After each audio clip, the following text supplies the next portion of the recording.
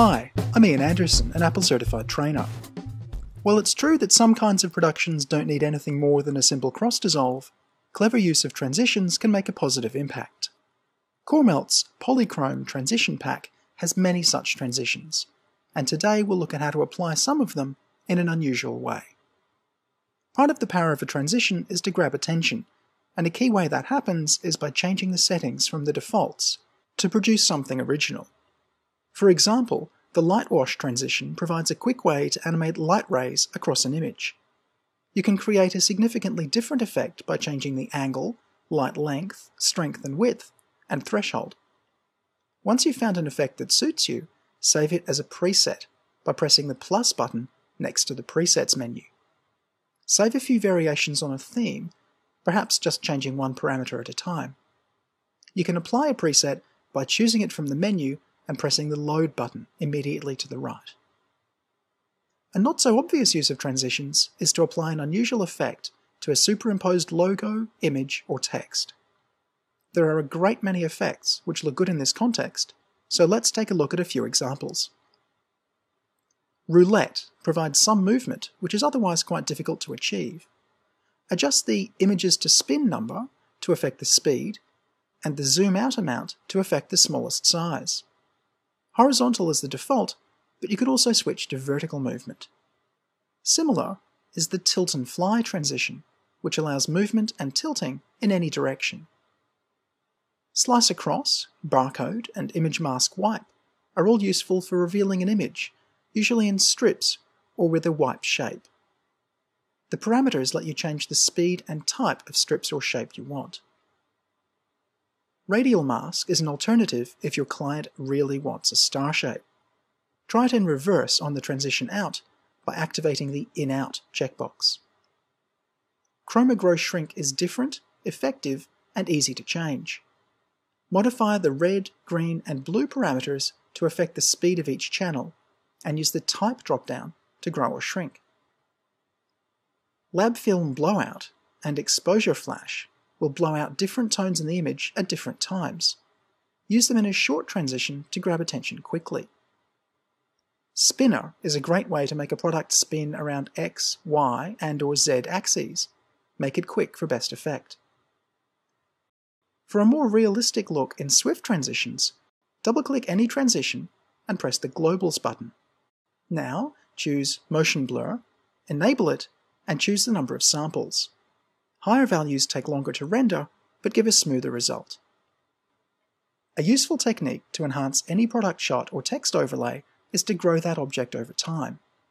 Combining this with a transition is also effective. For a product shot, logo, or other imported artwork, animating the scale parameter in the Motion tab is all you need to do. First, position the playhead at the point in time that the object is to stop growing and set the scale appropriately. Now, set a keyframe with the Add Delete Keyframe button. Finally, move the playhead to the start of the clip and turn the size down. A new keyframe will automatically be created for you. To smooth out the animation, right-click on the second point and choose Smooth. This will decelerate growth before it stops entirely. Now that we've got some text growing slowly over time, let's add a few more transitions that look good on text. Focus Pull Dissolve is a classic effect that works well with text, especially more than one element appearing in close succession. Gradually removing a pixelation effect is a similarly effective transition, and Pixelate Crossfade and Color Blocks Dissolve both provide a number of options. The new Strobe Transition flicks quickly with straight cuts, but is a great way to flicker text on. Use Random to simulate a fluorescent light, or Increasing to allow the text to become more steady over time. Psychomod resembles an image that's been distorted through a moving, multifaceted prism.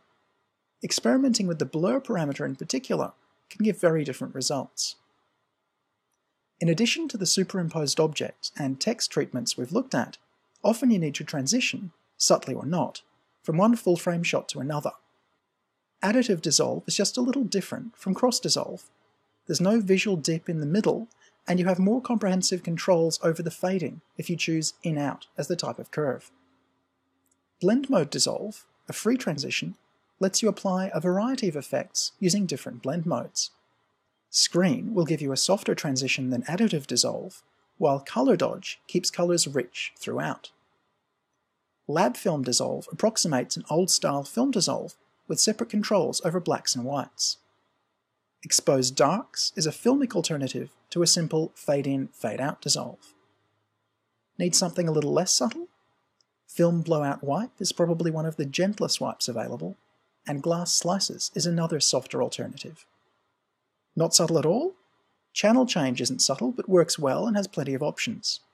Video Screen's 4-way lets you include up to 2 additional clips in a simple moving transition, useful for recapping a previous shot, telegraphing a future shot, or acknowledging a shot in passing. Push Away and Spin, Explode and Spin Back, and Random Cloud Transition give a 3D effect with plenty of energy. There are many transitions included with Final Cut Pro and in the Polychrome Transitions pack. While they're not always appropriate, an interesting transition, well used, can really add to a piece. Experiment, create something unique, and save your presets for best results. We'd love to see what you come up with, so please share your settings on the forums.